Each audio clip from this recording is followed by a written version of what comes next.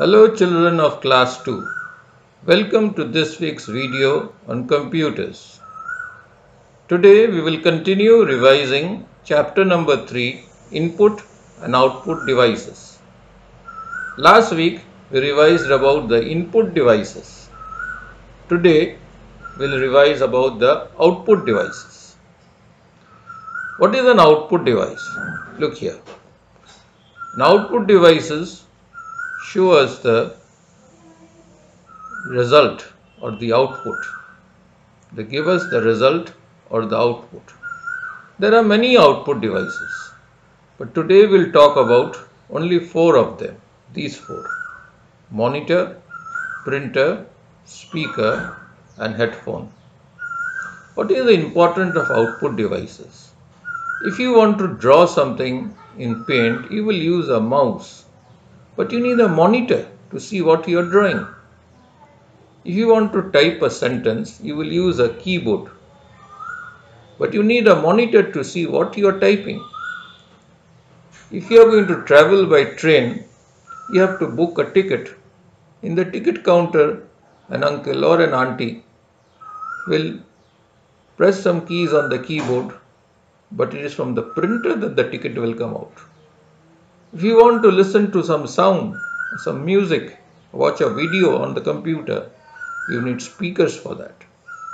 So this is the importance of output devices, and now we'll discuss about all these output devices in detail one by one.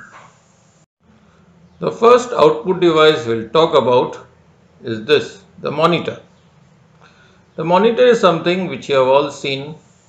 Even at such a young age, you must have seen a monitor somewhere. A monitor looks like a television screen. Of course, one look at the monitor and you can say it definitely looks like a television screen. It shows us the text typed in and our work done by us, also the final results. What does all that mean? It means that when you type something, it shows on the monitor. When you do some work with your mouse, you draw something, paint something, that also shows on the monitor. And if you do some calculations, you don't know how to do them, you will learn in higher classes. But not very difficult also. You will see the answers or the results on the monitor. The next output device I am going to talk about is the printer. The printer is used to print the text or pictures on paper. When it is on the screen, it's on the screen. When you have a printer attached to your computer and you print it on the paper, you have it on paper. The third point tells us that this paper is called a hard copy. Okay? So, the printouts that you take out, they can be either in black and white or color. So, this is what you do. You put in a white paper like this into the computer, and when it comes out, it is printed like this. I hope I am showing it correctly. Yes, it is printed like this. And this, as you can see, is a color printout. There are 3 types of printers: dot matrix, inkjet and laser. Dot matrix printers are slow and noisy and not much used nowadays. Inkjet printers are cheap, but the quality of their output is not very good. Laser printers are costly and they give very nice quality pictures. Now, dot matrix printer can only print text, not pictures. Inkjet printers can print both text as well as pictures. And laser printers also can print both text as well as pictures. But the print quality is better for laser printers. But they are often very expensive. If you have a printer in the house, most probably it's an inkjet printer. And if your father is talking about the printer in his office, this most probably will be a laser printer.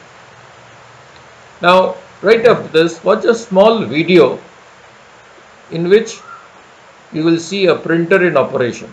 First you will see some paper being put into the printer, and then some commands will be given on the computer, and one picture on the screen will then get printed on the paper.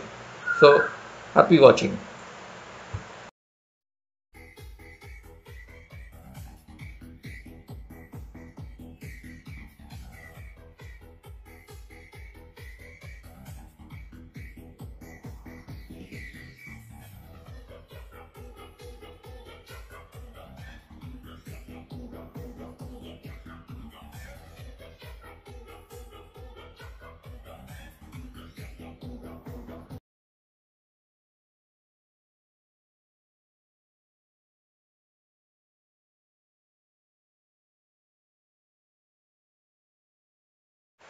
Speakers.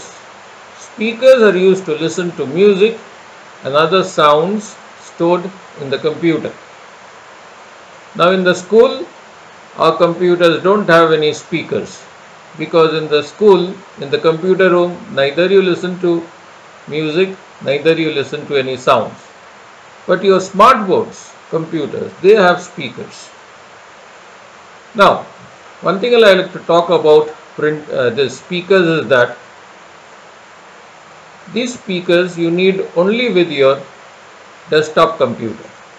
Your smartphone, your laptop, your tablet, they all have a speaker inside them. Okay, so you don't need any extra speakers like these. But a desktop computer usually doesn't have any speaker inside it. So you need these to be connected to the CPU cabinet. So you're at home and you want to watch a movie on your computer. Well, no problem. Does your computer have speakers? Yes, no problem. But yes, there is a problem. Your father is in the same room and he wants to sleep. So how can you watch a movie on the computer with the speakers blaring loud music and sounds? The answer is this, the headphone. Headphones also let you hear sounds and music stored in the computer. All you have to do is take one of these, put them on your ears, over your ears, and connect it to the CPU, and then happy listening. So children, with that I come to an end of today's video. Today we revised lesson 3, input and output devices. We revised about output devices. Next week we'll finish revising this chapter by revising about the storage devices. Till then, tata and bye bye.